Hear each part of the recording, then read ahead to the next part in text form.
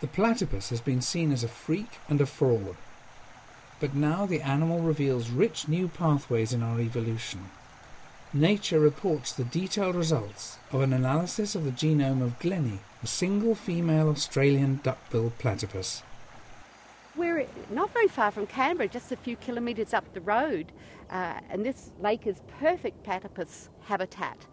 They live in burrows deep in the earth banks around here, and they just come out in the early morning and the evening to feed.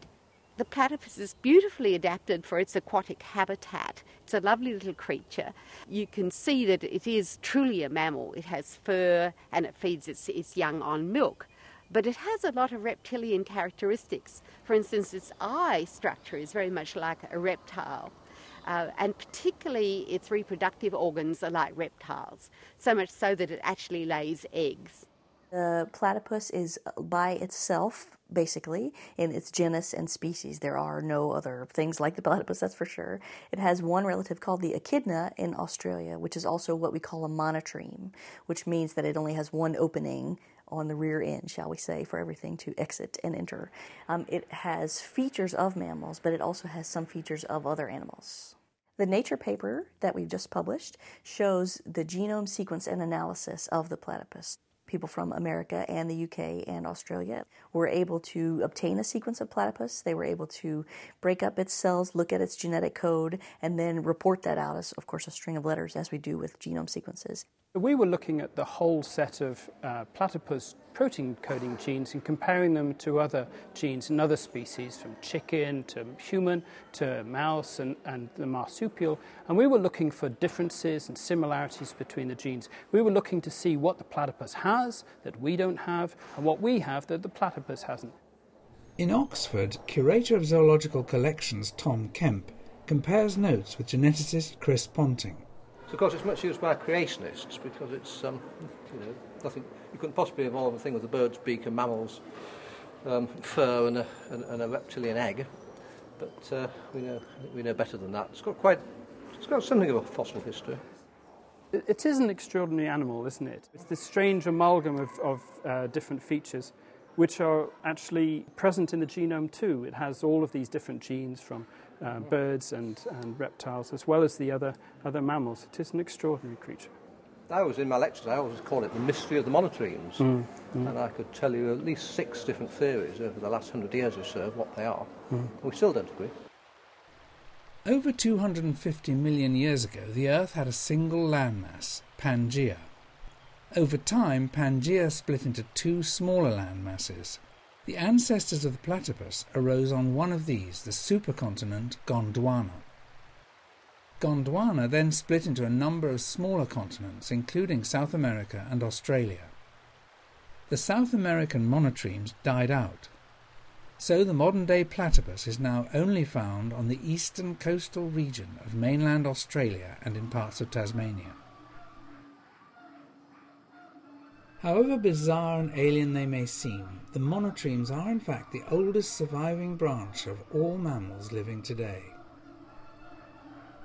When the first specimens came to Europe from Australia, they were thought to have been a hoax, a fraud. Indeed, there's a specimen in the Natural History Museum in London where someone has taken scissors to it to prove that in fact it was a fraud.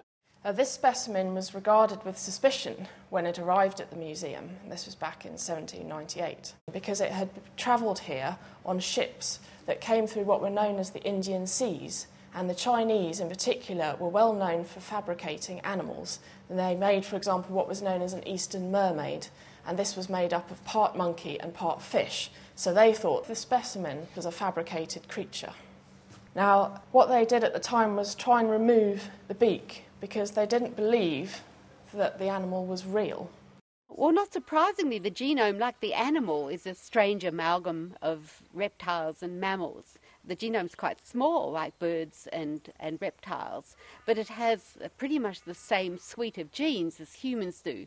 There's about 18,500 genes, and they're very similar to human genes. But there are some differences. There are some genes that don't exist in mammals, but do in chickens, like egg yolk proteins, for instance. So it's been terribly interesting to explore the suite of genes.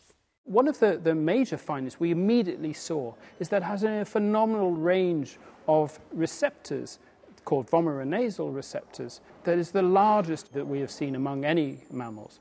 And what we think that is that when the platypus dives underwater foraging for food, it is able to appreciate whole different types of chemical stimuli in its environment. And the odd thing about the platypus is that it closes its eyes, it closes its nose whilst it dives, and so all of the chemicals that will be seen by these receptors will enter through the back of its mouth in such a way as has only previously been seen among creatures like the hippopotamus, another aquatic mammal. One of the extraordinary things about the platypus is that it has venomous spurs. The adult males are able to envenomate, they're able to inject venom from the ends of their spurs into unsuspecting biologists or anyone else, and apparently it's excruciatingly painful. It's able to deliver a venom which can kill dogs and it can incapacitate humans for a number of weeks. It's so powerful. And the genome shows us that this venom looks like reptiles, although it has evolved completely independently from reptiles. This is a wonderfully weird and strange creature. It is not that the God has a fantastic sense of humor. It's just that we scientists cannot always second guess what we're going to find in nature. Well, for comparative genomics, weird is good. We call it informative variation, and we can use the differences and the similarities in sequence between a platypus and a human to search for genes, and not just platypus genes, but also human genes. And we can use it to search even for the little sequences that turn these genes on and off. This genome sequence is incredibly important because it plugs a hole in our knowledge of mammalian evolution. We can use the comparisons to say something about the common ancestor that lived about 180 million years ago. And this gives us tremendous power to explore the genome of all mammals.